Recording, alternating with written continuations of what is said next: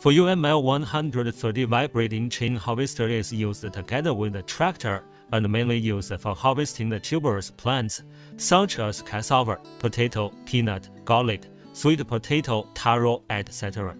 It can separate the fruit from the soil and put them regularly.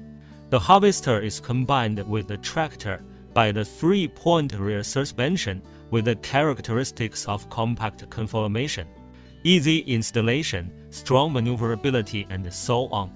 It is the ideal instrument for the tuberous harvesting at present.